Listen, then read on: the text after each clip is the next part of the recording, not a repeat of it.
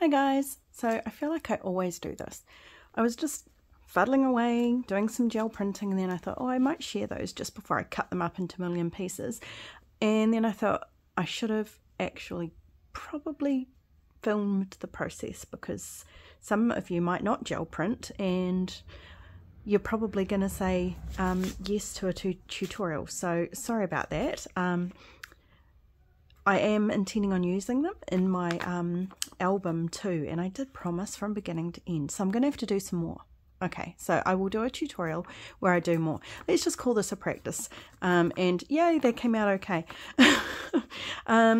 So this is a mix. I've used this one here. I have used that rust dyed paper, and I've just done a gel print on there, just acrylic paints, just using stencils, but I was quite happy with how that came out.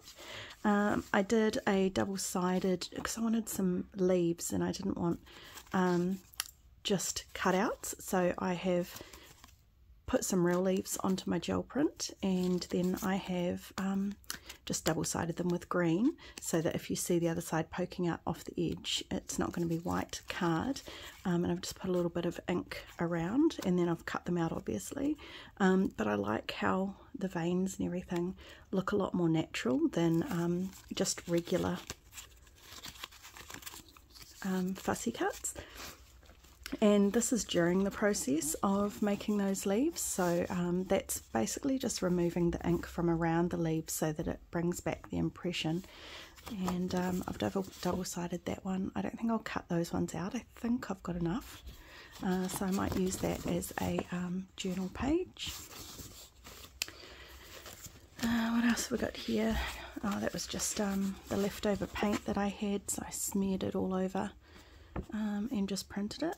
But that's going to be really useful. Some of these I'll use for pockets and envelopes and things, and some I will use as pages.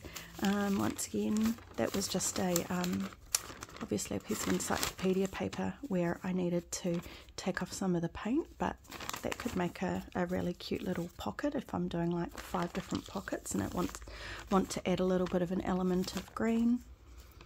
Again, this is just the scrap paper, but I do like to keep these just in case. I had a little bit left over of the leaf imprint, so I chucked a piece of encyclopedia on there. I can use complete scrap paper, but sometimes you come up with something like this that you think, oh, I could use that. I wish I had have done it on some better paper. That one I'm intending on, because that's acrylic paint, it should be okay if I run over, because I don't like bright white, with some tea or coffee, and it should just hit in between. I haven't done that yet though.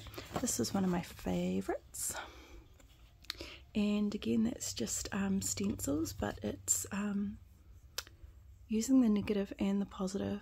So this is what I mean. I'm gonna have to do one, aren't I? A tutorial.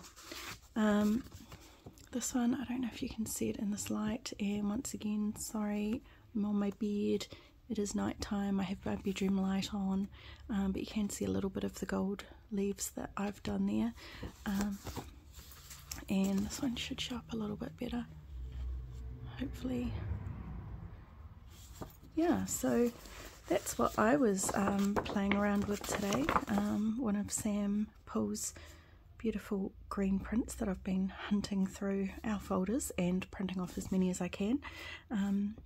This is from the French greens, and I've just put some paint on some leaves, rolled it on with the roller, and then pressed them onto here. Okay, so that is it. Feel free to tell me off in the comments and say, yes, you should have filmed this. What were you thinking? Because I would have a laugh, but that would also be quite confirming for me that, yeah, I should be filming stuff. But this could have been terrible, and then I would have filmed it for no reason. Yeah, no, I should have just filmed it. Okay, guys. Well, I hope if you do know how to gel print that, and you have a gel plate, that these helped. I also have a recipe for a gel print made out of glycerine, water, and gelatin, powdered gelatin.